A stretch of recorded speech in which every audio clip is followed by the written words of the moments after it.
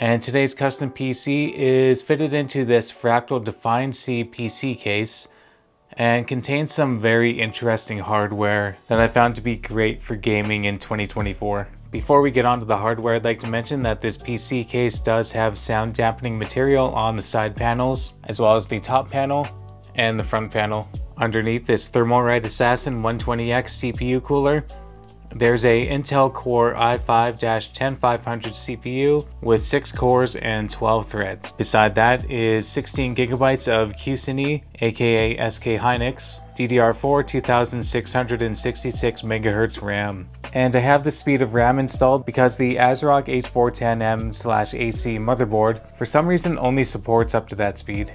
And the graphics card is a Palit GameRock Edition RTX 2060 Super with 8GB of GDDR6 memory. This graphics card has a pretty beefy heatsink.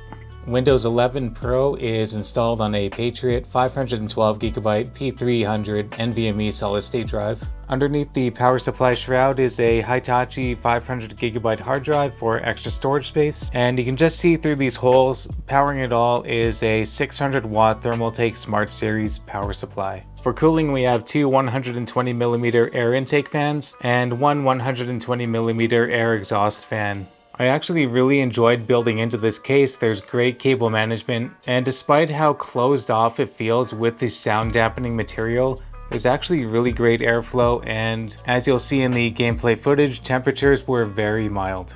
The top I/O of the case features USB 3.0, a power button, reset button, microphone and headphone jack. The rear I/O of the motherboard features one HDMI port, 2 times USB 3.2, one mouse and keyboard PS2 port. There's built-in Wi-Fi, 4 times USB 2.0, RJ45 Ethernet port, audio in and out, and the RTX 2060 Super features HDMI 2.0 and DisplayPort 1.4a. If we can think back to a time before PCIe 4.0 was a common feature on most motherboards and graphics cards, the 10th gen i5 CPU and the RTX 2060 Super, I think, are a great representation that reflects the end of the PCIe 3.0 generation. So now that we know a bit about the hardware, let's check out the gaming and benchmark performance.